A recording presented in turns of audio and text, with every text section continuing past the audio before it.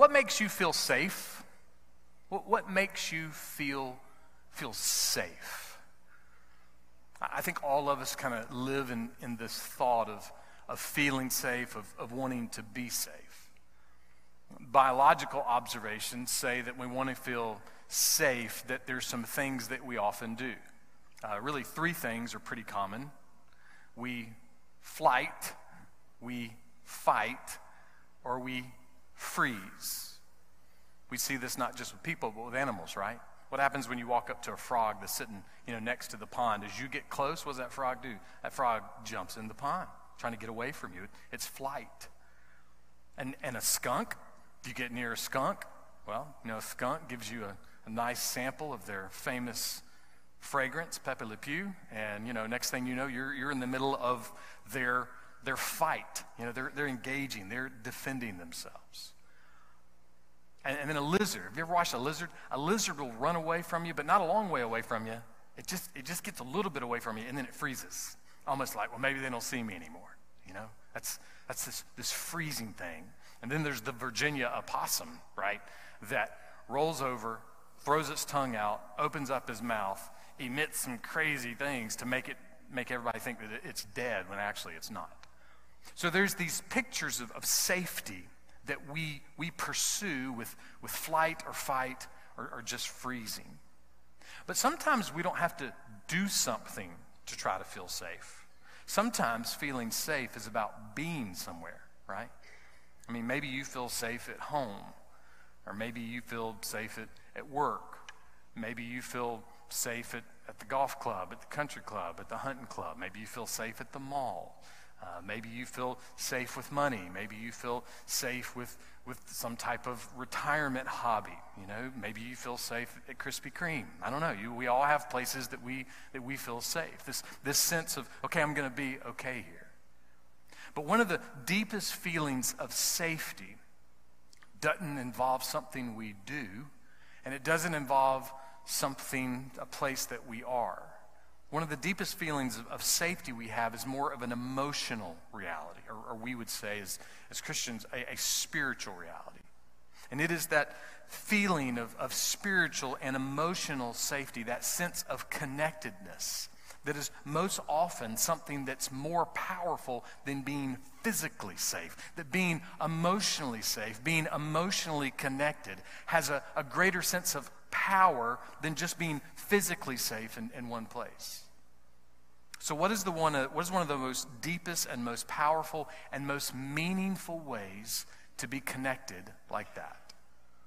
Well, we continue our series Together for Good, where we're looking at the basic common values of a healthy local church. And the reason we're doing that is because in a world full of bad, we want to be together for good. And what kind of good? Well, the kind of good that brings that deepest, most powerful, and most meaningful connection to the very fibers of our soul. A type of safety that we can't even describe. A type of connection that goes way beyond just a place we are or something that we do. Our message today is Together for Meaningful Membership. And we'll be looking at 1 Peter chapter 2. We're going to start with verse 4. And what Peter's going to do is he's going to help us see the power and the privilege of finding the most meaningful good in the life of a local church. It sounds a little bit crazy, but the most meaningful good in the life of a healthy local church. So what does Peter say?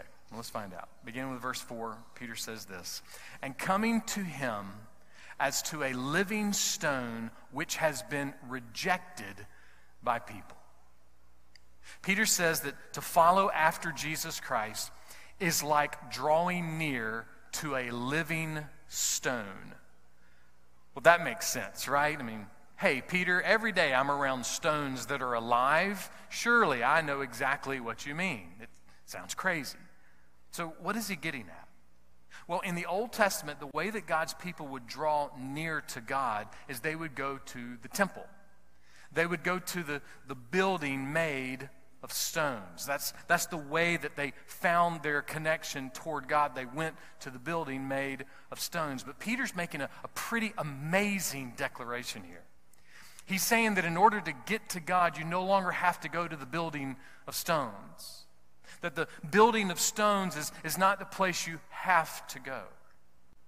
Across denominations, the front of the church is often called the altar. And what Peter is laying out here is that the altar can have its place, but the altar really, in its purest form, is the way you used to go to God. And now we have this amazing way to go to God. We don't have to go to the altar. We don't have to go to the temple to get to God, to follow after God, to draw near to God. We actually can go to the living stone. We can go to Jesus Christ. We have access to God directly through Jesus. But why a living stone? Why would Peter even use language like that? Why didn't you just say Jesus? Well, because there's a picture here, and we see it throughout Scripture. It's the picture of Jesus being the cornerstone. Just outside the corner of this building is a stone. It's the cornerstone of this sanctuary. It's got a date on it. There's some things etched in it. The picture of a cornerstone is what's holding it up, so to speak. And so the cornerstone of our faith is found in this living stone, Jesus Christ. Today we are not here to draw near to a statue. We're not here to draw near to a building. We're not here to draw near to a dead spiritual guru that's sitting in a cemetery somewhere in the Middle East. We are here to draw near to the Son of God. We are here to draw near to the crucified Savior. We're here to draw near to the risen Christ, who is alive and will be alive forevermore. This is no fairy tale religion. We are coming to the stone, the living stone. But not everybody believes that. We know that, right? Not everybody believes that. What happens around Christmas time? Around Christmas time, we'll start seeing the t-shirts and the signs and the bumper stickers that say something like this: put Christ back in Christmas, right? Well, that's not just a bumper sticker that popped up at Walmart, in the 90s. Peter is saying that back in his day, there were plenty of people that didn't want to put Christ in Christmas, okay? Plenty of people that didn't have Christ in Christmas to begin with, didn't want him there, and still don't want him there. They never had him there to begin with. In other words, there were plenty of people that were rejecting. But they weren't rejecting Christians, and they weren't even rejecting the idea of Christmas. They were rejecting Jesus. They hated Jesus, and they rejected Jesus. They wanted to have nothing to do with this living stone. And in a sense, hatred for Jesus, it really started before he was born. But I tell you, it really, really kicked in when Jesus started standing up in crowds of people and saying things like this. Matthew 4:17, repent, for the kingdom of heaven is at hand. From the moment that Jesus began to preach that we are all dead in our sins and that the only hope to be not dead in our sins is in the truth of God, that eternal life was in God and in God alone, from that moment, he started being rejected. People didn't want to have anything to do with Jesus. Herod hated the Christ child so much that he tried to kill him as soon as he was born. When we look at the world and the ways of the world has no true esteem for Jesus Christ. Sure, people might say, well, Jesus is one of many good teachers, or I like the things that Jesus said about love. But true esteem for Jesus is not something the world has. The world rejects and has rejected Jesus. The world has hated Jesus, and they've rejected Jesus. So what does God think about Jesus, though? If the world rejects him, what does God think? Well, verse 4, the next part says this: but is choice and precious in the sight of God. The world may have no true esteem for Jesus, but God does. God has high esteem for Jesus. He is chosen and precious in the sight of God. Our baptisms today were fantastic. I love every second of all of that, but the baptism of Jesus was a little different than our baptisms today. Because of the baptism of Jesus, there was this one thing that happened. a voice boomed from heaven. Everybody in the crowd heard the voice. And the voice of heaven from God said this, Matthew 3:17, "This is my beloved Son, with whom I am well pleased."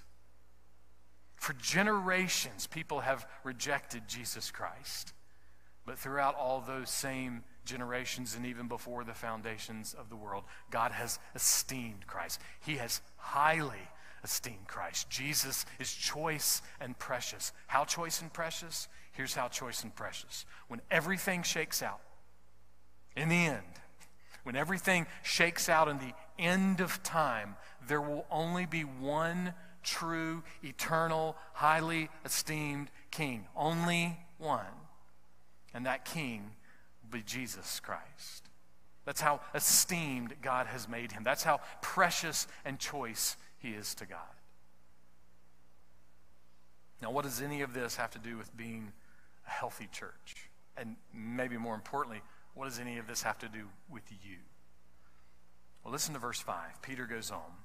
"You also, as living stones, are being built up as a spiritual house for a holy priesthood." Part of what it means to be a follower of Jesus Christ is that we are a living stone. We aren't the living stone, but we're like the living stone. Jesus is choice and precious. We stood condemned. We stood outside of the family of God. We were not chosen and precious, but now, because we've received Christ, a believer is chosen and precious in the sight of God as a living stone. We have this in common with what Peter says here about Jesus. Chosen and precious in the sight of God. I don't know what you're feeling like today. I don't know what's happened in some of your lives this week. I don't know what you're experiencing. I don't know what's waiting on you tomorrow. But I do know this, part of what it means to be a believer and a follower of Jesus Christ is that you are chosen and precious in the sight of God. And I'm telling you, that matters. In the hardest moments of life, when you feel rejected and overwhelmed, do you know how many times in the last 72 hours I've said, "Really, Lord? Really? Really, Lord?" I mean, in every category of my life, you know, we have those moments. It's like, really? Really? Come on, really? And yet in that moment, the power of the gospel can help us even in that moment to say, wait a minute, there is this eternal promise that will never change no matter what's getting ready to happen. No matter what just happened, no matter what will happen next week. And that promise is this: because I am in Christ, I am chosen and precious in the sight of God. You can take that to the bank. To be like the living stone is pretty cool. To be chosen and precious in the sight of God, it's amazing. To be transferred out of the darkness of sin and be transferred into the marvelous excellencies of God. It's stunning. Just a few sentences later in verse 10, Peter says it this way: "For you once were not a people, but now you're the people of God. You had not received mercy. You were without hope in this world, but now you have received mercy." To be a living stone is the most incredible and amazing and stunning and eternally satisfying thing that could possibly happen to us. Why? Because we aren't just little stones out doing our own little religious thing. We are chosen and precious in the sight of God, and we are eternally connected to the cornerstone. We are connected to Jesus Christ, and nothing can separate us. We aren't just little stones in the gravel in the parking lot behind Krispy Kreme. No, we are living stones. Just chew on that for a second. We're not just loose stones. We're not just little pebbles. We are chosen and precious stones. And Peter said we are being built up into a spiritual house of God. Come on. Living stones being built up into a spiritual building, a spiritual house, a spiritual temple of God? Are you looking for a way to feel safe and connected? I promise you ain't going to find it at the club. And you ain't going to find it at the mall. And you won't find it with your money. You won't find it even with your health. But if you truly want your soul to be safe and connected, the one way you can do it is to go, well, I'm a living stone. I am being built up into a spiritual house of God. Dear Christian, we are living, breathing stones. We are a living, breathing building for the marvelous excellencies of God. That is meaningful. We exist. We are alive to proclaim, live in, enjoy, be the benefactors of the marvelous excellencies of God. That is meaningful. In his second letter, Peter said, the world as we know it will pass away. It's just going to pass away. And look, I'm telling you, whatever your news channel is, it's not going to tell you that. It's going to make you afraid about it, but it ain't going to tell you that. The world as we know it, it's going to pass away. Some of the things that we're fighting so hard to keep will one day no longer exist. That doesn't mean that everything's wrong to fight for. Doesn't mean there's not some things we're supposed to keep. But in the big picture, there's only one thing that will be left, and that one thing will be everything connected to the cornerstone. The one thing will be connected to Jesus' house. The spiritual house of God will never pass away. The church of Jesus Christ, not a religion, not a denomination, not a cult, the actual church that Jesus Christ has built and is continuing to build, the church of Jesus Christ will never pass away. Really, really, really. This building will pass away, but the church will never pass away. It will never pass away. Does that mean we shouldn't have nice buildings, or it's bad to have a nice building? No. It's great to have a nice building. Does that mean we shouldn't keep up the buildings and keep up the campus? No, it's great. In fact, this afternoon at our church conference, our church is going to approve to redo the carpet up in the youth room and to get a plan to hire somebody to do a renovation plan for this end of the building. I don't know if you caught that, how I said the church is going to approve. just went ahead and assumed that. But yeah, we need to take care of our campus by all means.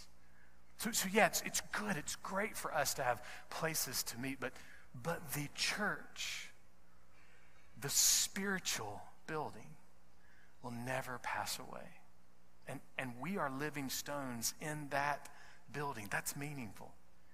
We are choice and precious stones in the temple of God.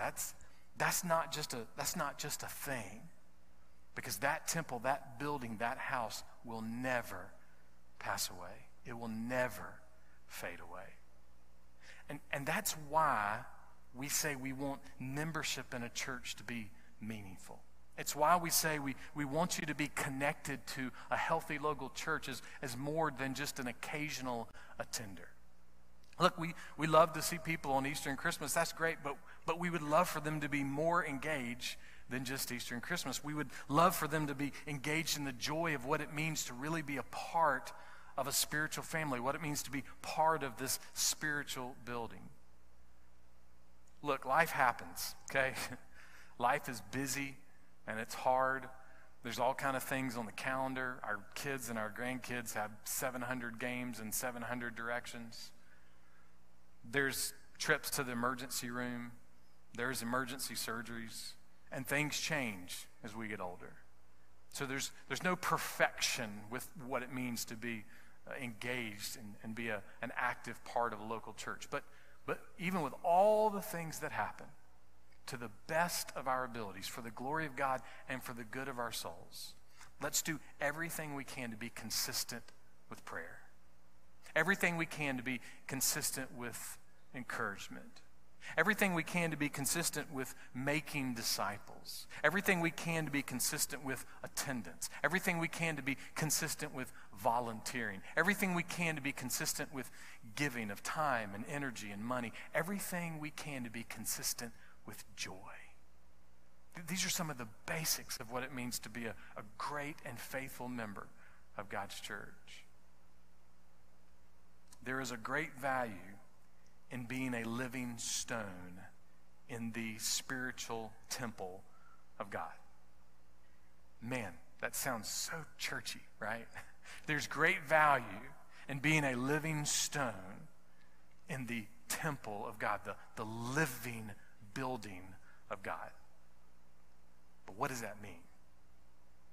Well, 82 years ago, C.S. Lewis was writing about this concept of what it means to be a part of this spiritual temple, what it means to be a living stone in the living house of God, the living building of God. And this is what Lewis said. The place was there first. It's a great picture. See, God started the church. So the place was there first, and he said this, the individual was created for it, and he will not be himself until he is there. We won't be ourselves until we are living stones in the living building of God. Look, every single generation from the Garden of Eden until now has always been in this pursuit of finding purpose in life, finding safety and connection. And boy, we look for it everywhere, don't we?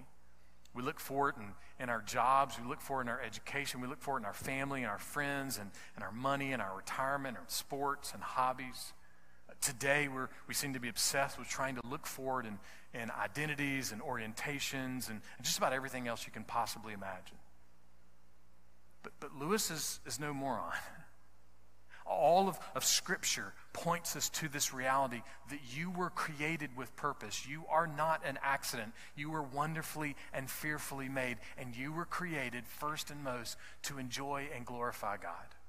Even if you don't know it, even if you don't believe it, that's what God has declared, that he has created you to worship and enjoy him forever. So until you find yourself as this living stone, you will not be yourself until you're there. The most meaningful way to find purpose in your life is to find the cornerstone. The most meaningful way to find safety and connection in life is to find the cornerstone, to find Christ. And until we do, we will never be ourselves. But boy, when we do, we will truly find ourselves. I had many times, I was there for 13 hours yesterday in the ER, and so there was a lot of time to think, and I was trying to put this together, and my mind was shot. So I don't know if any of this is coming out right or not. I guess we'll see. We'll let God take care of it. But I can remember so many moments of, just kind of sitting there going, what is it? What is it that we're all trying to find? And I kept coming back to this simplicity of this truth. That we, as Augustine said, we'll be restless until we find God. Our heart was made for God. We'll be restless until we find the cornerstone, until we follow after the cornerstone, until we chase after Jesus. Now again, this sounds like nice language, but what does it mean? What does it look like in real life to be a living stone? I love how Ray Ortlund breaks it down. So practical. No wonder then that when we join a healthy church, we feel refreshed, reinvigorated, and more alive. I mean, I don't mean to speak for our folks that were baptized today, but that was the vibe I had been getting from them, But being a part of this church has helped them be more refreshed, reinvigorated, and more alive. Ortlund goes on, we may have looked for our church as if we were shopping, like consumers. But God is better than that. And he was up to something deeper. He was fitting us into his temple as living stones. And it is in discovering that larger reality for which we were created that we come alive. The sadness of all the different things that people chase after in the world is that when they breathe their last, those things will not make them come alive. They barely made them come alive in this life. but to find the cornerstone, to be a part of the living building of God, we come alive. It's hard to describe, but many of you know what it means. You know what it feels like. Ray goes on to say this: not by getting our own way in the church, but by fitting into something sacred, ancient, and massive. Church membership is glorious. Church membership is glorious. I mean, if we're honest, that sounds a little silly, right? I mean, come on, just being a part of a church is glorious. Well, the picture here is not just that our name is on a card in the church office and that there's some history connected to that. No, the picture is that it's glorious in the sense that through genuine conversion, expressed in meaningful involvement in a local church, we come alive.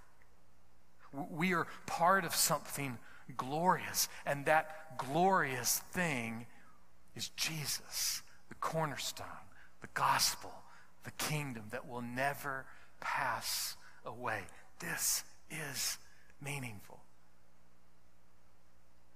Listen to what Peter says next. He quotes God's message to the prophet Isaiah, a message that Jesus also quoted. And this is what it said: "Behold, I am laying in Zion a choice stone, a precious cornerstone." That's Jesus. And the next part of verse 6. "And the one who believes in him will not be put to shame." Will not be put to shame, will not be disturbed, as the Old Testament describes it, will not be disappointed. God, by his design, chose to make Jesus Christ the cornerstone of the only true everlasting kingdom. Every other kingdom, every other place, everything as we know it will pass away, but not the kingdom of God founded on Jesus Christ. And why did God do that? Why did God put everything on Jesus? Why is he building his kingdom around Jesus? Well, here's why. Because Jesus is choice. Jesus is precious. Jesus is perfect. Jesus cannot fail. Jesus will not decay. Jesus won't fade away. It's impossible for him to perish. And if we are in Christ, that means it's impossible for us to perish. This morning when I talked to my dad on the phone and prayed with him, the last thing I said was, God, thank you that in this moment and in every moment, that today and forever, Jesus is the best answer we have. Best answer. No matter what we're facing, no matter what we're going through, and as hokey as that may sound to millions and billions of people in the world, we have found a way to build our life on that truth. And when we're struggling, there is no greater truth than that. Christianity is not a fairy tale religion. We're not here to worship stones or worship statues. We are here in a relationship with the living cornerstone. When it comes to your last breath and all the breaths until that moment, putting your personal trust in Jesus Christ is something that you will never be ashamed of. It will not shame you. It will never disturb your eternity, and it will not disappoint you. It is impossible for the gospel of Jesus Christ to disappoint, because it is impossible for Jesus to disappoint. In Psalm 46:2, the psalmist says this: "Therefore we will not fear, though the earth shakes and the mountains slip into the heart of the sea." Why will we not fear? I mean, I don't know. That sounds a little frightening to me. Kind of sounds like an earthquake. It sounds like an earthquake at the beach. No part of that sounds fun to me. And yet there's this picture the psalmist says we won't fear. Why would we not fear? Why would we not fear if the earth begins to crack and fall apart? Because our confidence, our hope, our life is not ultimately built on the mountains and the rocks and the stones of this earth, but our confidence, our hope, our eternity, our life is built on the cornerstone, on Jesus, who will not fail. He is precious, and he cannot and will not disappoint. That's what we mean by meaningful membership. We aren't just talking about, hey, we're going to have a packed pew night, and hey, we're going to have a membership drive. That's not what we're talking about. We're talking about the reality, as Tammy prayed at the beginning. This is not a club. This is not an organization. This is not even a religion. The church is a living temple. It's alive. It's made up of living stones being built together by God for a future that will not end. A future that will not fade away. And how can we even claim that? Here's why. Because today is Easter Sunday. And tomorrow is Easter Monday. And Wednesday is Easter Wednesday. And next Tuesday is Easter Tuesday. There is no single millisecond of our life where Jesus Christ is not risen. He is the living cornerstone. He is the living stone. And because he is alive, right now and our eternity are set, secure, safe, connected, and we cannot be disappointed. It is not up to us. It has been accomplished by Jesus. Jesus is not a figment of our imagination.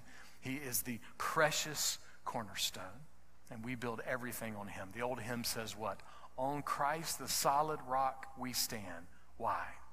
Because every other grain of sand, every other thing we believe in, love, and put confidence in, it's like sinking sand. All of it.